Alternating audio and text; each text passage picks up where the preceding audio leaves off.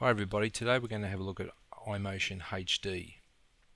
The first thing you'll notice about the app is that there's a help menu, which is quite handy if you ever need to find out a few more things about how the app works. We're now going to go and select New Movie, and then we're going to put the name of our movie in the little white box. And this is really important because there'll be lots of other movies on the iPad and you'll be able to know which one's yours. Then push the hand manual and then the start button. Once we've done that, we're going to go to the Tools tab and we're going to turn on the grid and the onion skin. Now we're ready to make our movie.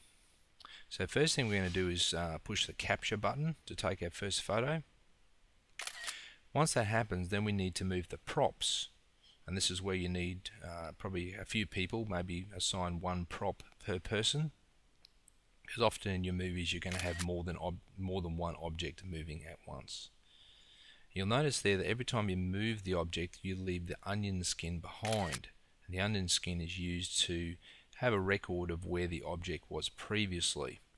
And that allows you to track the movement of your object or your prop, and it also means that if you bump something accidentally or bump the set, you can move it back into the correct location before you take the next capture or the next photo.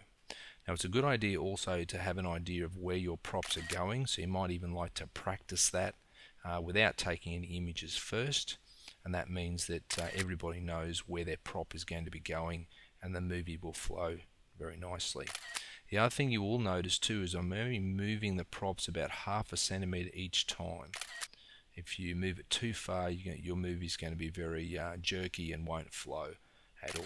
So that's a basic look at iMotion HD. I hope you have lots of fun with it.